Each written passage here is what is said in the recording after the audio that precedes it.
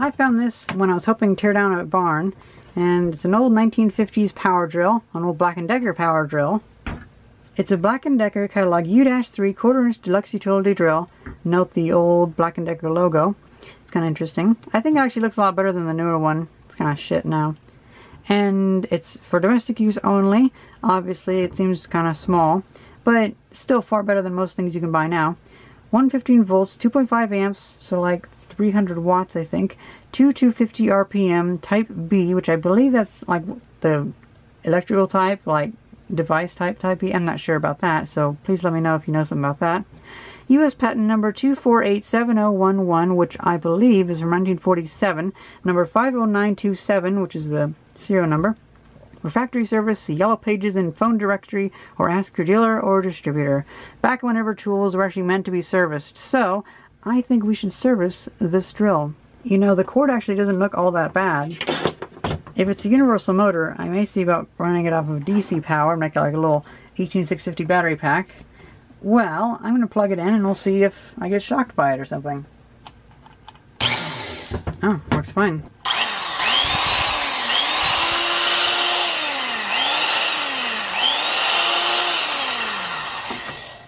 It smells like burning carbon, so most likely the commutator could use some cleaning and the carbon brushes might be pretty much dead. But yeah, that's actually pretty nice. So, since this did not come with the chuck key, I'm not sure what that's called, a little twisty thing, I figure this would be a very good tool just to have a little wire brush thing always in it. You know, it's dedicated to be a sanding or wire brushing, you know, rust removal stuff. And so I don't have to worry about removing drill bits or anything, because I have plenty of other power drills. I think this would probably be good for that. Okie dokie, so we have this mech here, which I believe is a screw.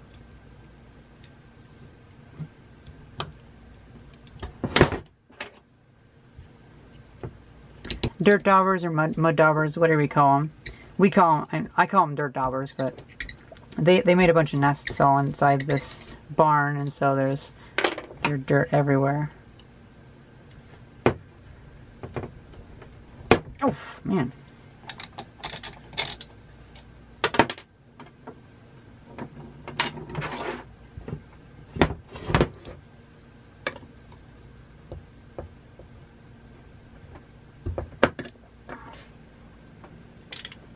There we go.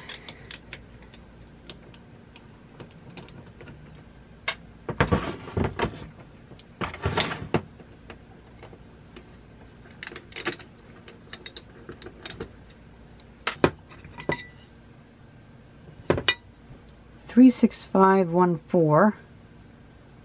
Interesting. Oh, easy access to all the components. That's nice. We have the brushes.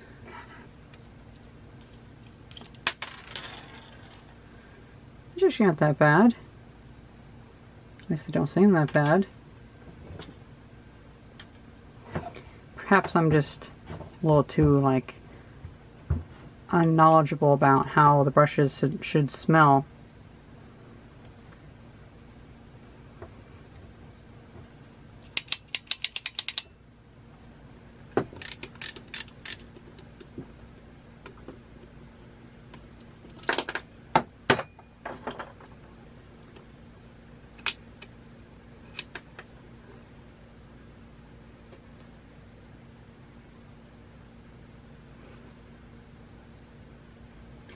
I don't know, I mean, the brushes seem pretty, like, do they get glazed at all? I'm not sure.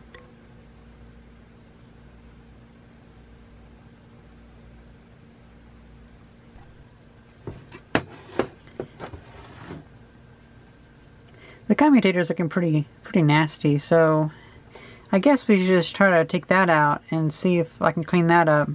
I'm pretty sure cleaning that up can help.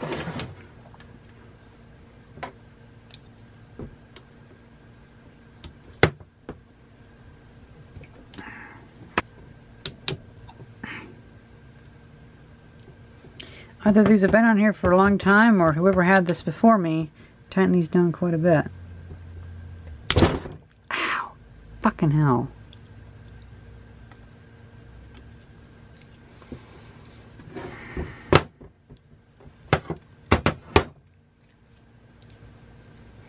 That's one thing I don't like about the Wenger. The Victorinox locks on its side. This one doesn't. It's kind of stupid. But we all know the Victorinox is better anyway, so whatever.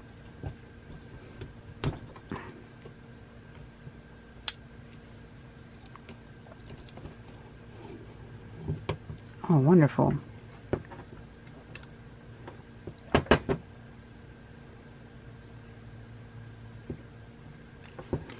Actually seems pretty clean. So I'm happy about that.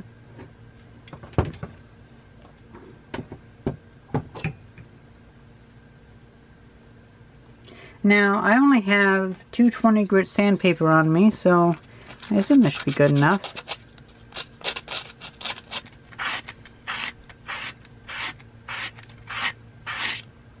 I'm kind of afraid that maybe 220 is a bit too coarse, so I guess I can just get my bench grinder out and use the wire wheel on this. That's kind of interesting. They have all the numbers on them. But if I get the bench grinder out, then I can go ahead and clean up this part too, so the chuck can be all nice and clean. It's so tiny. It's kind of cool. Oh, and so yeah, let's open this up. Looks nice and clean. I'm not sure if that's supposed to be brown, but the grease looks like what I would imagine the grease would look like.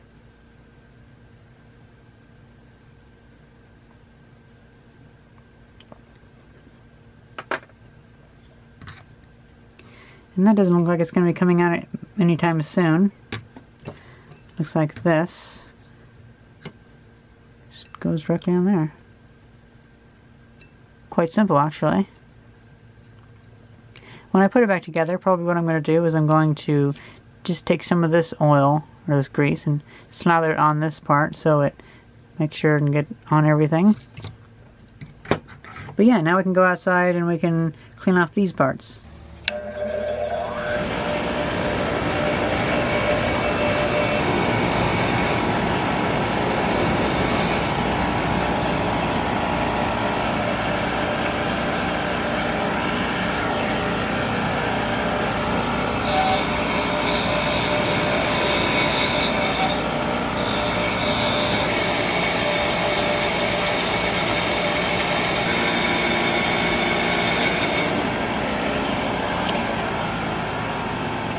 And just to make sure that the rust doesn't come back too quickly, I'm just going to smear some oil on this. Just some regular old engine oil. This says Jacobs Multi-Craft Chuck, Hartford, Connecticut, USA, number MC2. 1/4 inch capacity. Kind of cool. And as for this, it was pitted a little bit, or like kind of roughed up a little bit, but that might actually help. I'm not really sure.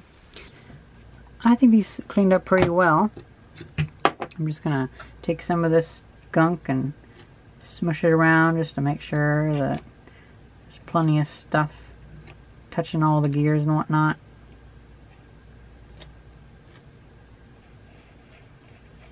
I just feel kind of bleh, like kind of sticky, like I can hear stuff moving around. But it's good. It's also very smooth compared to before, so I'm happy with that.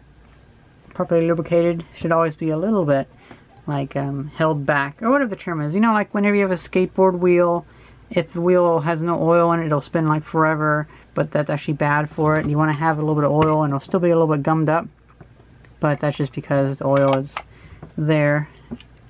If that's correct, I'm not sure. So yeah, we can stick this back together. That all went back there nicely. I'm pretty sure these brushes should be fine, so that's actually pretty nice.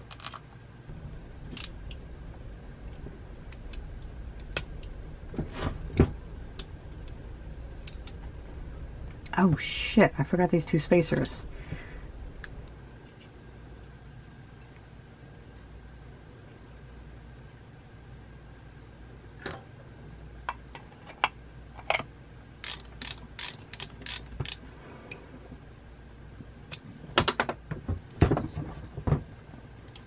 Oh, fuck. I keep forgetting parts.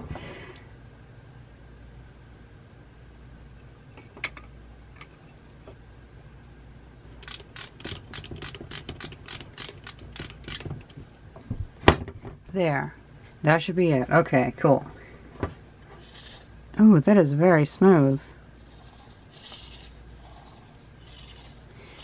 I'm very happy with that. Functionality should be restored. Oh, that's a little pad. Interesting. And that goes like that. Or actually, I bet this little pad looks to have a little round indentation in it. I bet that goes right here. Like as a little sound dampener for the end. I could be wrong, but I'm going to hedge my bets on that, if that's the right term.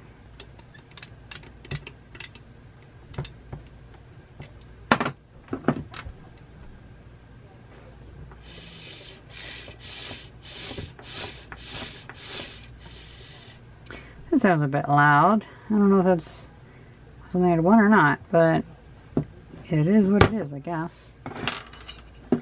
We are plugged in and ready to go. I'm just going to put that on so I don't shock myself somehow, because there's a lot of parts that stick out in here. Oh, like that.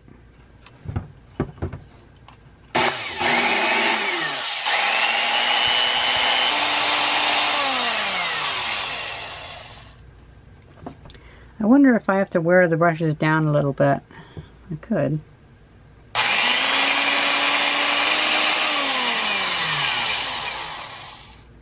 Surprisingly enough, it doesn't have that burnt smell though, so interesting. And I guess I'll mostly be using this outside, so it doesn't matter too much. That's interesting. It's me from the future. I decided to redo the entire ending of this video. Basically, I'm not happy with how I ended this.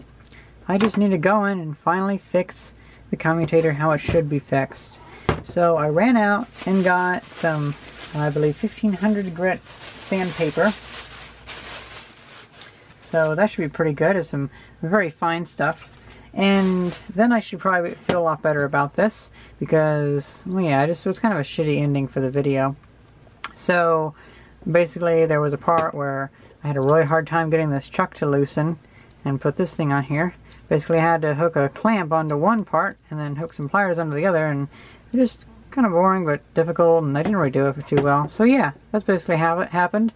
And well, now let's open it up, and I think I can hook the motor winding or whatever into my other drill, and we can use that almost like a lathe, and we should be able to get a more smooth like surface on the commutator then.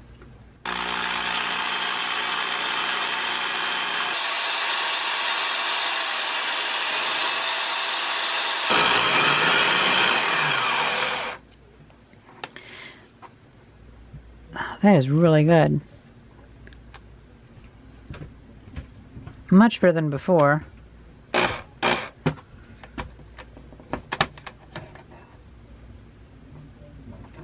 Well, first off, whenever I turn it, it's a lot quieter now. So let's give it a go.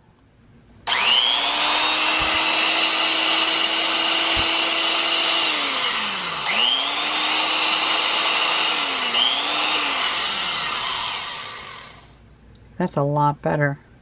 That's a lot better. Judging by how much brush material has gone onto the commutator, I think it is in need of some more cleaning, filing, sanding, whatever.